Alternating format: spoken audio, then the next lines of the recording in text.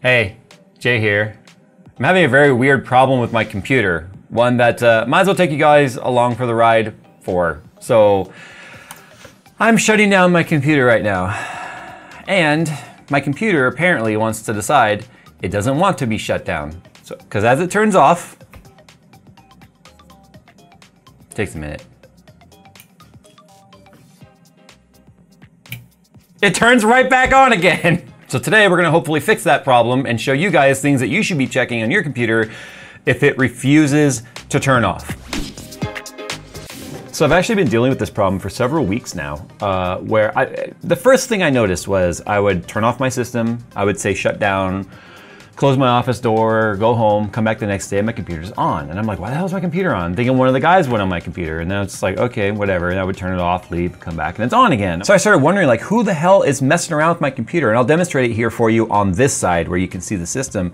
But I'm clicking shut down and it goes through its normal process. And I was just thinking that, I don't know, someone was turning on my computer for some reason or playing a prank on me. We've played pranks on people before. Like we've done stuff where we'd like unplug Nick's keyboard or whatever. We've played pranks.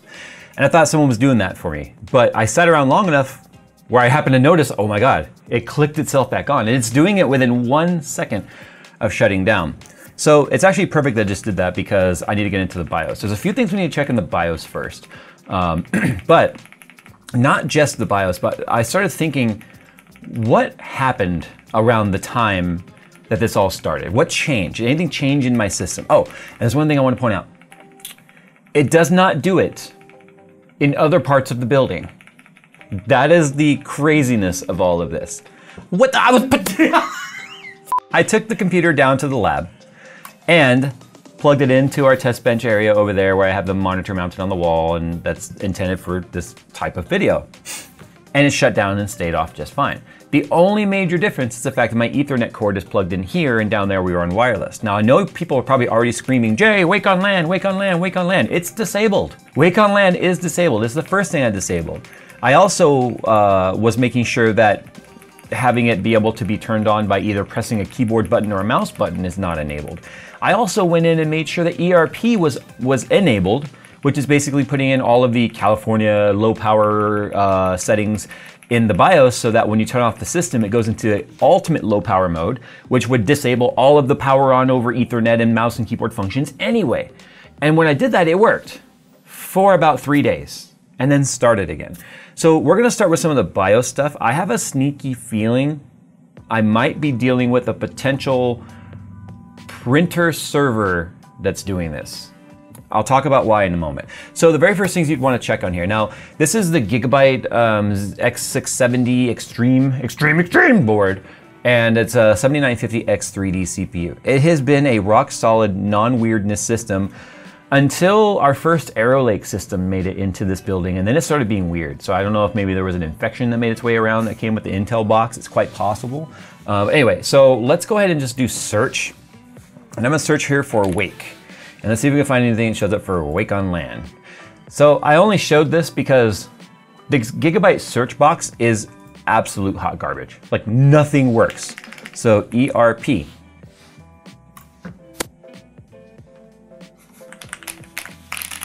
Or the whole system locked up. I have not had any problems with this system until like all at once. So that's what's crazy about this right now.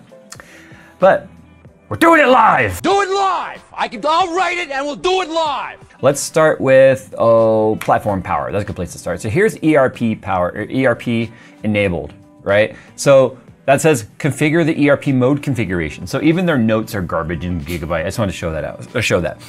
So that was one of those like settings that initially was set to disabled, which means it can restore, it can hold on to a higher power setting in idle when it's off, to kind of help with a faster boot. And so by turning on ERP or enabling it, it's supposed to fix any of that. You can see right here, power loading disabled. That's a dummy load. Resume by alarm, there's no alarm. Wake on LAN, as you can see, is disabled. So that makes me think, the problem also started in this system around the time that I installed the printer. You know, the paper printer that Nick has been asking for forever. Well, I get the guy a printer and then my computer starts acting weird. So I thought maybe because I do have a scan to PC function where with the software that's installed on my system, I can scan documents right to the computer without even having to like go in and tell it to go to the computer. It would just go to the computer, which essentially is setting up a small server on the system that communicates with that printer. But it doesn't make any sense to me that that would be turning the computer back on, because once the OS shuts down, that server would be down with it. So I don't think that's necessarily the problem, but it is, again, like I said, think about things that have changed with your system around the time that you notice the problem starting, and that's one of the things that has started. Another thing we want to find on here is like the disable, turning on by keyboard or mouse, but believe it or not, it's quite hard to find it in this BIOS. The other thing I'm going to do, I have a USB drive right here, is I'm going to update the BIOS on this board. I have seen this before where it becomes honestly just like a weird stuck bit in the board, for lack of a better term, that causes this stuff to sort of happen. And it's so intermittent, that's the thing. But the only difference between being up here and being down in the lab, it was on wireless. Up here it's on Ethernet. So that's the only thing I can think of. But before we do that, Phil, why don't you go ahead and disable or pull off my Ethernet so I don't have to try and squeeze around the camera. So we are now disconnected from the network, and I want to see if this changes anything. So if it does stay off, then we need to plug the Ethernet back in and see, okay, is it going to turn itself back on? If it does, then we know it's something Wake on LAN that's broken. And that could honestly be,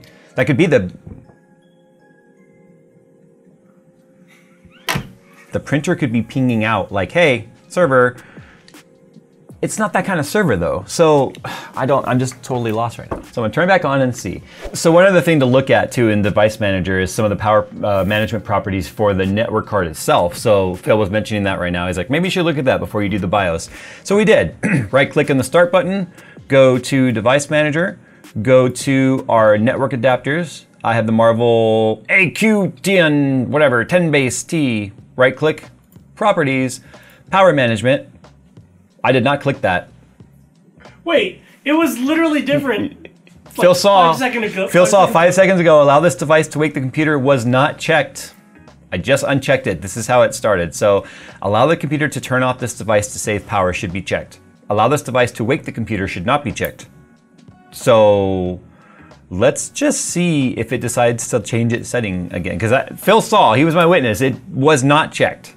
Let's see if it stays off now by having that ghost setting, I don't know what else to call it, whether or not it's gonna turn itself back on.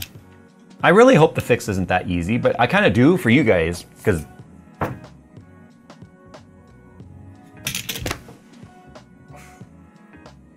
but it was off. But it was off then off. It was off then on then off. So it was literally that setting. But that's the thing is, we would have never gone back to that setting and checked it because when I first opened it, so here's the thing. A normal user would look at that setting if they knew about it and be like, oh, it's off. Okay, whatever, ignore it, move on to the next possible solution. We only went back to it so I could show you where the setting was, and that's when I was like, wait, why is it now checked? And then I clicked it off, so that means it's almost like the screen when it first opened up, when we went to Device Manager, off camera with Phil and I, it didn't populate the actual setting. Like it didn't show the actual toggle on until I opened it up again, and then it was like, oh yeah, ooh, it's on. But that appears to have been the problem. So now I'm wondering, if it's the print server like I'm thinking, theoretically I should be able to turn this back on, put that back to allow the device to wake the computer, and it should turn itself back on. And the reason why it would be waking is because the printer's over there going, hey, are you still there?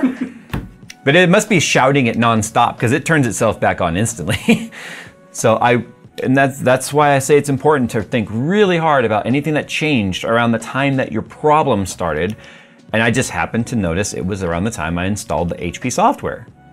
And it sucks that I had to install the software because it couldn't just install basic print drivers. Like I had to actually download the driver from HP, which also included all the garbage that comes with it. Properties, power management. Okay, it's off now. So there we go, it's back on. So there it is right there. Oh, allow only Magic Packet to wake the computer. So they have that setting in there now. I don't know if Phil left it in or not. We were talking about the fact that it used to be a Magic Packet was the requirement. But then they kind of undid that and made it so any sort of network activity could wake up your computer until this kind of problem started again. So now that setting is basically in there now, we can tell your computer only let magic packets, and that's something designed specifically to wake your computer up, say remote desktop clients, stuff like that. So I have turned the allow this device to wake this computer function back on, and we'll see now, does it turn itself back on? If not, then I don't know. I'm lost at this point. It might work again for 3 days and start turning itself back on. Okay. So it is that setting in Windows. In this specific instance, which I still believe is the printer, just broadcasting over the internet nonstop. Hey, server, are you there? So what I want to do next, the last thing I think we're going to do at this point, is I am going to see if enabling the magic packet function stops it. I don't know if that's a magic packet it's sending. I can't imagine it shouldn't be. It's something that should only be communicating with my computer when my computer is on. It should not be forcing my PC to stay on, because my PC itself is not like, it's not hosting anything important, right? So if it was like, say, a server, like a true server, yeah, you would want this thing staying up uptime constantly. Power, okay, allow only a magic packet to wake this computer. Now, I don't know if there's a magic packet interval that could be coming from the printer. I doubt it. But I guess it could be like an hour from now. It could be like, send a magic packet and then it wakes it up. I don't know. Magic packets are usually on demand though. It's usually on demand, like I said. They're specifically only for waking computers on LAN. That's it. That's right. The only use right. For magic And that would be, like you said, for a remote desktop client and such.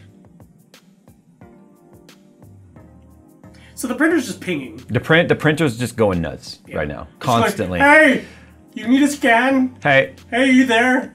So, okay, the biggest takeaway from this is now you know, check not just the Wake on LAN functions of your BIOS. Don't assume that because Wake on LAN is disabled or ERP is enabled, that your system can't turn on via Wake on LAN. We just showed you that Windows 11, at least, 24H2, which is what this system is, can just say screw the BIOS settings and do what we're telling the NIC to do, because it's the last thing that really communicated with it. It's the Windows environment is able to say, hey, override, we're about to shut down the system, you don't turn off. And that's exactly what was happening. And that was done through the device manager power management settings, as I just showed you. But the biggest takeaway here is the fact that it was not showing me the accurate setting the first time I opened it. I really wish that was on camera, because from your guys' perspective, we opened it up, we're like, oh look, it says wake up, but it was not checked. And I have a witness here that saw that it was not checked. Mm-hmm. And the fact that now even the magic packet is enabled and Phil can't get it to turn on via magic packet, and it even crashed the app. So there you go. Just to sort of recap, first things to check. What is the most recent thing you did with your system that changed behavior? And that might be hard, especially if you just did like a whole suite of installs. You're like, oh crap, what the hell did I just install? Start going through them one by one. Second of all, make sure that your Wake on LAN is disabled in your BIOS and your ERP is enabled in BIOS. Then last of all, go to the Windows environment. Make sure that the device manager power profile options for your network card are as we showed on screen, where it is checked or unchecked to be able to wake that device or allow that device to wake the computer. And not only that, because my system right now is really only set up to use wired, the wireless is active. There's no antennas though, so I don't think it would have reached our wireless anyway. Make sure your wireless devices are also set to not wake over wireless, because that is a real function as well. And you might want to check those settings more than once if they like to change themselves, like apparently mine did in today's video. I'm happy my computer is finally staying off for now. So HP decides to flip that switch for you. Yeah, and that's the other thing. I don't know if the software might flip the switch. Oh, you know what? I bet you it will. I bet you it will. Let me tell you why. It just dawned on me. I would get a random notification that pops up, ding, HP server non-responsive or whatever, and then it would just go away. It's like ding, bloop, and it disappears. I'm wondering if it's going, yo, the server isn't whatever, and then it's flipping that switch in some way. So it's possible my problem's gonna come back, but I'm gonna head it off by uninstalling all the HP garbage anyway. So there goes the bigger argument of software these days. Which, by the way, we were actually trying to do a Microsoft 2024 video instead of this one, but guess who's stuck in Q hell and non-loading stuff?